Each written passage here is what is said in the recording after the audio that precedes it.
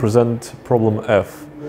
Problem F is another geometric problem of this contest, and it is not too complicated, but it has some challenges related to precision and using integer arithmetics.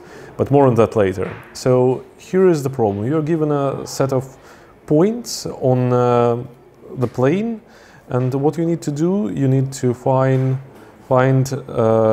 some line of fixed width that covers the largest possible number of points. Now, how do we do this? First, let's fix one point, and it is easy to notice that if we have an optimal position for the line and we shift it a little bit, it's possible to find 2 points that lie on one side of this line. So in this case, for example, we have 2 points highlighted red that are on the edge of the strip. Once we fix those points, it's easy to compute number of points within the line. But obviously that gives us too high complexity. It will be somewhere in order of n cubed, and n is up to 3000.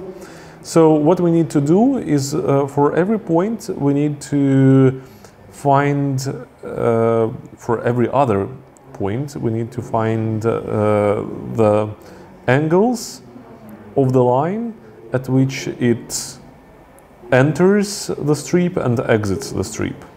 So for example, in this case we have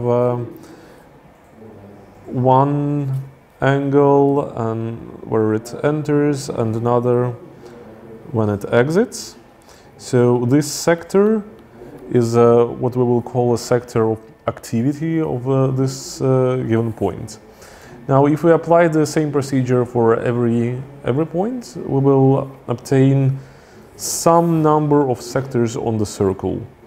So this sector will probably correspond to something like this, and some other sectors may be overlapping with it or non-overlapping. So it's possible for them to cover larger sectors, and in some cases it's even possible for 2 points to cover angles of more than 180 degrees on the circle when they are too close to each other. So a situation like this is also possible. So now the problem reduces to something relatively well known. It's when you have some segments on the circle and you need to find a point on the circle that is covered by the largest number of segments.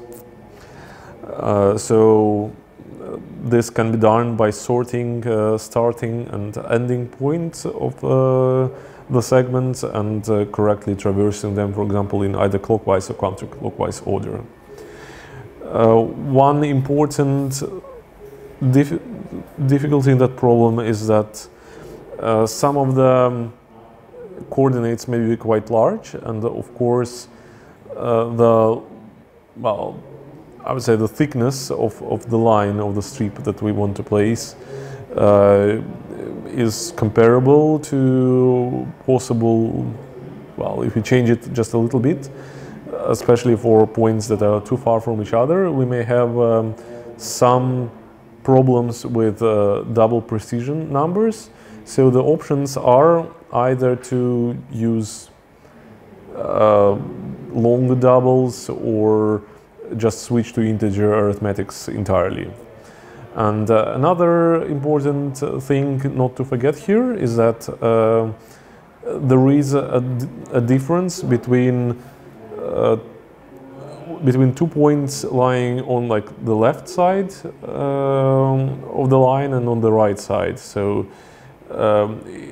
it can be either processed by using ordered pairs of points. So, for example, we may assume that the line lies to the right of the oriented segment between point 1 here and point 2. And another option is for every pair of points to consider both strips to the left side and on the right side. Other than that, it's quite a technical implementation, but otherwise it's not too long. So many teams have solved it already, and almost all strong teams will have solved it by the end of the contest. That's it.